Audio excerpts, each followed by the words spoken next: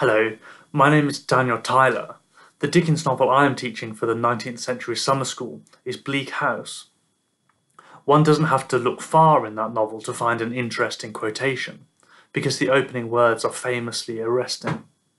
The novel begins, London, Michaelmas term lately over, and the Lord Chancellor sitting in Lincoln's Inn Hall. Implacable November weather. As much mud in the streets as if the waters had but newly retired from the face of the earth, and it would not be wonderful to meet a megalosaurus, 40 feet long or so, waddling like an elephantine lizard up Holborn Hill. One common way of thinking about Victorian fiction is in terms of realism, the dominant mode of fiction in the period. It's often thought that realist novels efface their own language and techniques as they seek to represent an imagined reality that lies beyond the page, without the form of the representation itself getting in the way. Immediately in Bleak House, these expectations, if we have them, are overturned. This is true in all of Dickens really, but Bleak House in particular strikes us from the outset as an unforgettable encounter with the vitality of Dickens's language and style. So those first words, London, Michaelmas term lately over and the Lord Chancellor sitting in Lincoln's Inn Hall, implacable November weather, confront us with an innovative use of language. They draw attention to the writing on the page, and indeed this is a novel that is preoccupied with language, with writing, with documents and paperwork. The connection between all the legal papers that fill the novel's pages and the novel itself as a mass of paper is a connection that runs throughout the novel in imaginatively suggestive ways. Equally, that first word London suggests a world of possibility to Dickens's imagination. Almost all of his novels are set in London, or at least move there in order for the action to get going.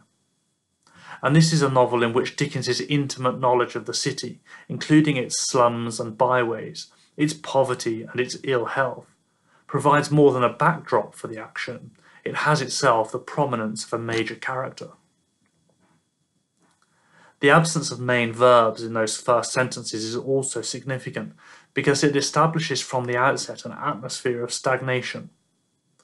In the novel, the Jarndyce and Jarndyce case in which the main characters are caught up is interminable, and the aristocratic deadlocks are themselves lethargic and apparently weary, and so it's appropriate that even these opening sentences lack the purposive forward movement that main verbs would give them.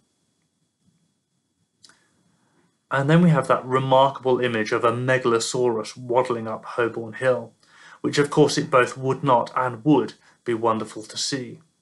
Dickens begins here that combination of the fantastic and the ordinary, the familiar and the strange, that is the hallmark of this novel. He famously wrote of his intention to consider the romantic side of familiar things, and many aspects of London and ordinary life are transformed by Dickens's brilliant reimagining of them. But there are so many unusual events and characters here, not to mention an episode of spontaneous combustion, that it is as if Dickens equally presents us with the familiar side of romantic things. Lastly, a word about the idea, reiterated throughout the novel, that the waters of Noah's flood have but recently withdrawn. This collapsing of the elongated timescales of human history so that the present scene seems like a primordial moment seems to me crucial in establishing the emblematic quality of the novel, its ability to transcend its Victorian setting. The novel then becomes representative of some enduring condition. Its diagnosis of human and social ills is not tied to the specific concerns of mid-19th century London. It has a wider view than that, which is why it is such a memorable and enduring novel.